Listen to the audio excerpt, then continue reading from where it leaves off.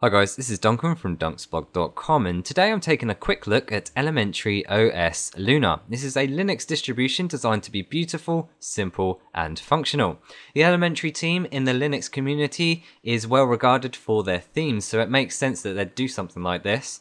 This is an Ubuntu derivative and takes design elements from OS X. And just to confirm that, if I go to the system settings, you'll see it looks pretty familiar. I'm running this inside VirtualBox, so it's going to be a little bit slower than you'd have on your actual system, but having the OS X elements is not necessarily a bad thing.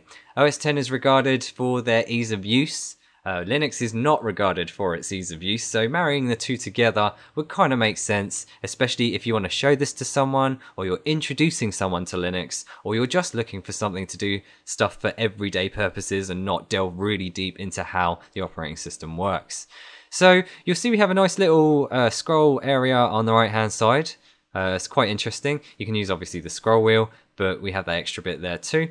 That's quite nice. I'm not going to delve into these. I'm going to actually go into the applications that are provided at the bottom. So we have the Midori browser, we have Geary Mail, we have Empathy, which is an instant messenger, Calendar, Music, Movie Player, Shotwell, which is for photos, and we have the system settings, and we have Software Center. Again, this is a little bit laggy because I'm using a screen recorder and a virtual machine.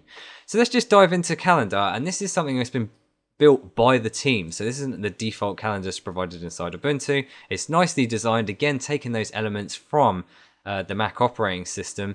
But one thing I did notice is on the right hand side you'll see the little gear, and this has the menu. This isn't like this in all of the apps. In some of them you may see it say File, Edit, View, as you would normally do. Over in this area here, instead of the top bar, which is to be expected, this top bar won't be used for that. And there's some that just don't have any settings at all where you would expect settings to be. Another thing is it's really nice to have this full screen application stuff. Love that. Again, taking those elements from another operating system, but there's no way to minimize it. So if I want to minimize it, if I right click on the icon, all I have is maximize and close all. There's no minimize button. Now, I'm talking about this operating system from a default standpoint. I understand you can tack things onto this or modify it, but I'm just talking just from a default perspective. I believe there's a way that you can add minimize and maximize icons using commands or adding an extra piece of software, but as standard for someone who just wants to plonk this on a laptop, it's not provided there. But it's nice to have a nice simple application area. As you can see, this looks very iTunes-esque. We've got some settings along the bottom this time, and we do have the gear there. But if I was to go to, for example, Shotwell, which is designed for photos, you'll see file manipulation can be done inside this File, Edit, View, Photos, which you'd think would be by default on the others too. So one other thing that may interest people is that there is no desktop icons, and there's no way to get them on here unless you use probably some hacky method.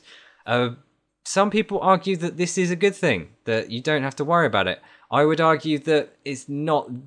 It's an okay thing if you can deal with all your applications being in this area here, which is quite nice to look at. We've got pages very similar to iOS or things like that. But for example, if you're putting a CD in and you want quick access to it, you don't really want to have to keep going to the files area to see it, because at the moment I have my editions that's been inserted, but nothing came up to alert me that it had been inserted, so I had to go to the files area to take a look at it.